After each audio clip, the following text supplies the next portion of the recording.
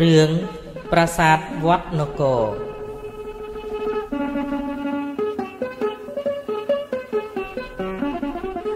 មានអ្នកចំការពីរអ្នកប្តីប្រពន្ធរស់នៅក្នុងភូមិទួលស្បូវក្នុងក្រុងកំពង់ចាមសប្តាហ៍ថ្ងៃ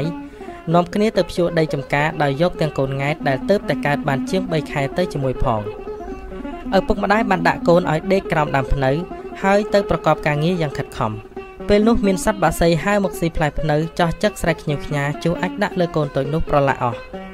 ឯផ្លែភ្នៅបានធ្លាក់ចំក្បាលកូនតូចនោះបណ្ដាលឲ្យដាច់សាច់មួយដុំហូរឈាមសស្រាក់ម្ដាយឪពុកឃើញដូច្នោះក៏យកកូនចោះទៅកំពង់ដើម្បីងូតទឹកលាងខ្លួនឲ្យនៅត្រង់កំពង់ហៅថាជ្រោយថ្មដោយម្ដាយពុំសូវប្រយ័ត្នក៏របូតកូនពីដៃទៅភ្លាមនោះមានត្រីធំមួយមកលេបត្របាក់យកកូននោះហើយហែលទៅបាត់ឪពុកម្ដាយយំសោកស្ដាយជាខ្លាំងតែពុំដឹងធ្វើដូចម្ដេចក៏វិលត្រឡប់ទៅផ្ទះវិញ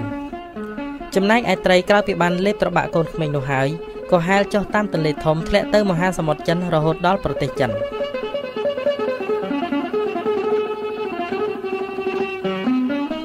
មានអ្នកនេសាទម្នាក់បានបង់សំណាញ់ជាប់ត្រីធំនោះហើយយកទៅវះពោះស្រាប់តែឃើញកូនតូចនៅរស់នៅឡើយនាយនេសាទបានយកកូននោះទៅថ្វាយព្រះចៅក្រុងចិនហើយព្រះអង្គក៏ថ្នាក់ថ្នមទុកដូចជាបុត្ររបស់ព្រះអង្គផ្ទាល់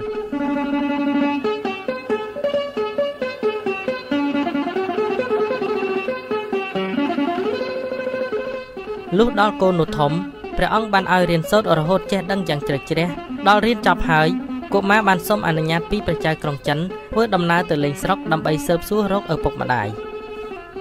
ព្រះចៅក្រុងចិនទ្រង់ព្រះសណ្ដោសប្រោសប្រណីឲ្យរៀបចំសំពៅមួយមានអ្នកបម្រើ500នាក់ដង្ហែកុមារនោះទៅដល់ស្រុកខ្មែរសំពៅបានចូលចតនៅកំពង់ចាមកុមារក៏ចោះទៅដល់ភូមិអ្នកស្រុកនោះហើយបញ្ជាឲ្យសំពៅត្រឡប់ទៅស្រុកចិនវិញនាយកំឡោះក៏សន្មតឈ្មោះខ្លួនឯងថាចៅព្រំ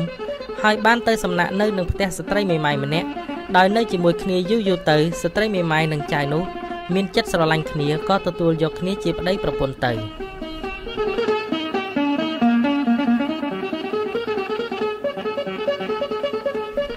ថ្ងៃមួយ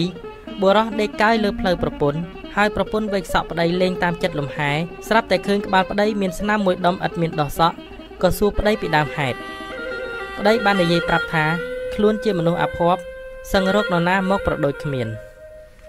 បុរសព្រំរាយរាប់អំពីដើមហេតុសពគ្រប់ឲ្យប្រពន្ធស្ដាប់គឺរឿងដែលអ្នកនេសាទចិនជាឪពុកម្ដាយចិញ្ចឹមធ្លាប់និទានប្រាប់តាំងពីខ្លួននៅតូចម្ល៉េះកាលបើបានស្ដាប់សេចក្តីនិទាននេះសពគ្រប់ហើយនាងភរិយាក៏អង្គុយជ្រប់មុខលែងចេញស្ដីរួចស្រក់ទឹកភ្នែកបណ្ដើផងបុរសស្វាមីឃើញដូច្នោះឆ្ងល់ណាស់ខំអង្វរសួរប្រពន្ធថាតើរឿងអ្វីបានជាយំភរិយាក៏ឆ្លើយទាំងសឹកសួលប្រាប់ប្តីវិញអំពីរឿងដើមដែលខ្លួនបានយកកូនទៅងូតទឹកហើយក៏បានរបូតដៃត្រូវត្រីលេបទៅបាត់ក្រោយមកស្វាមីក៏មានជំងឺស្លាប់ទៅទៀតបុរសជាប្តីបានស្ដាប់រឿងនេះចប់ក៏សន្និដ្ឋានយល់ថា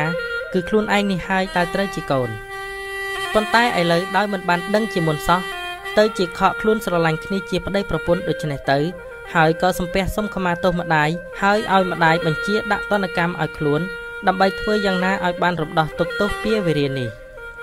គ្រានោះម្ដាយក៏បញ្ជាឲ្យសង់ចេតិយសម្រាប់តម្កល់សពគាត់កាលណាគាត់ស្លាប់ទៅហើយដល់គ្រាកូនស្លាប់ទៀតឲ្យធ្វើរូបជាតំណាងឲ្យកូនអង្គុយសំពះប្រណម្យទៅធានម្ដាយឲ្យគ្រប់កំណត់កាលព្រះពុទ្ធសាសនា5000ព្រះវស្សា